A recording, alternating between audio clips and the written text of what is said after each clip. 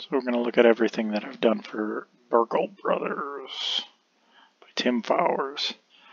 So this is built off of Farmenstein's 1.1.3, which he did a wonderful game setup.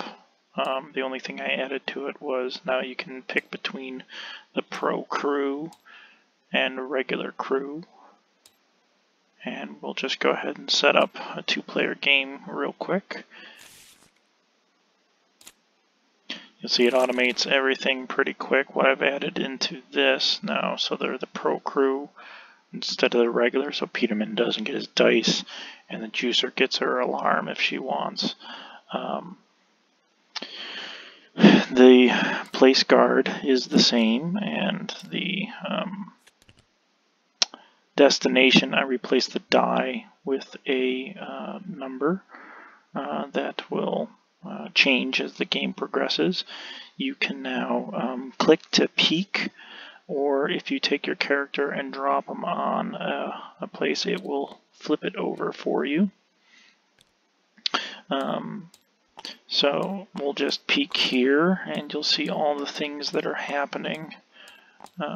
Real quick, it's like you load up your 3 cracks.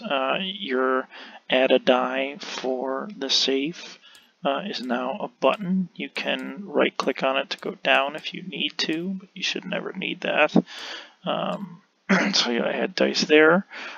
You'll see the alarms. When the alarms go, there's a sound effects. It changes the color. And then when the guard actually gets to his spot, it will just automatically send it to the new spot. And every time you hit an alarm, it will draw the piece to that alarm. But you can, if you decide, move the alarm. But when the guard hits that piece, it'll give him a new spot. Turn him off and it goes back to normal.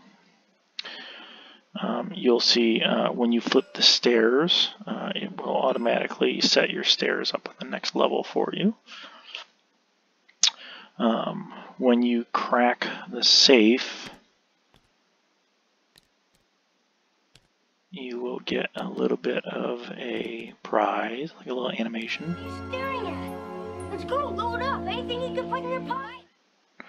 Okay, and then you'll take, there's a couple, this is a great example, the gold bars. I've added a button onto the gold bar to bring up the other gold bar.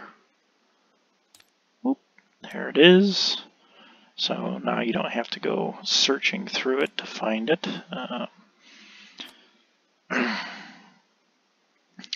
When you do finish the game,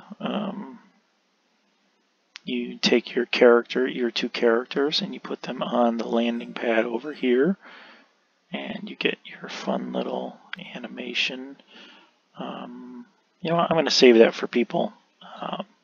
When you finish, put them up here, and you get your prize. Unlike before, I also added the rule book. I made it into a PDF. So you can just flip through the pages, or if you don't want it, you can just flip it over and it's done.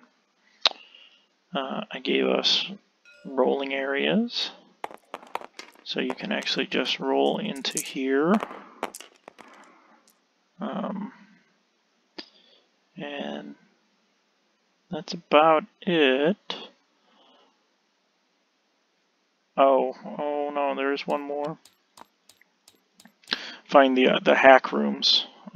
Each hack room, instead of going to grab hacks all the time, you can just add hacks here.